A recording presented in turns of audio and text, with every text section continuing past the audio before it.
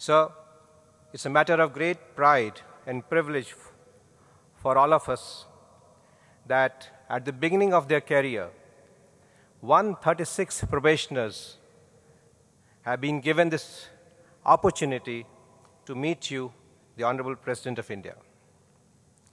They are a highly motivated group of brilliant officer trainees with varied academic background of arts, engineering, medicine, science, management, and law, recruited through the civil services examination and the engineering service examination conducted by UPSC.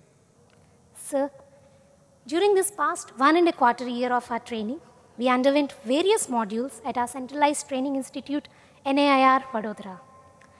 Interspersed with on-job field training, which included visiting the railway establishment, production units, and PSUs. The first-hand interaction we had with our staff at the cutting-edge level made our learning more pragmatic.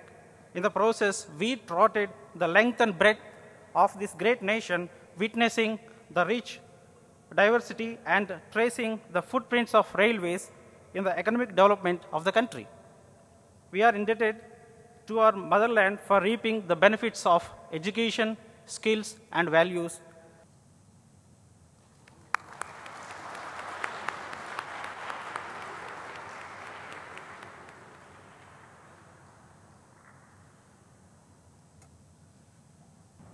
I welcome you to this historic Rashtrapati Bhavan,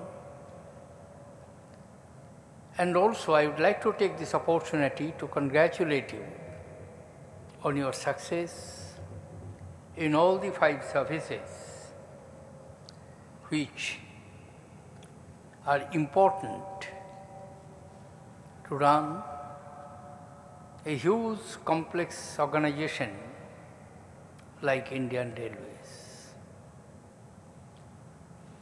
As Chairman Railway Board pointed out that you had varied academic backgrounds, engineers, general graduates, medical graduates, and many other disciplines.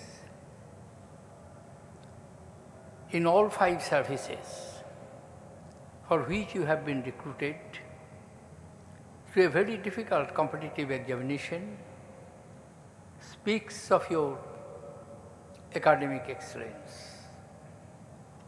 You are undergoing through important changes and also various aspects of the training inputs in railways, traffic, accounts, protections. All these are very important in railway services. It is one of the oldest organizations, and it is said that there are very few institutions which combine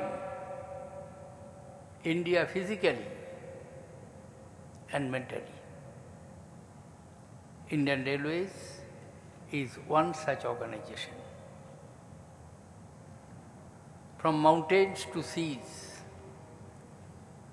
from deserts to plain to arid land, whole length and breadth, 65,600 kilometers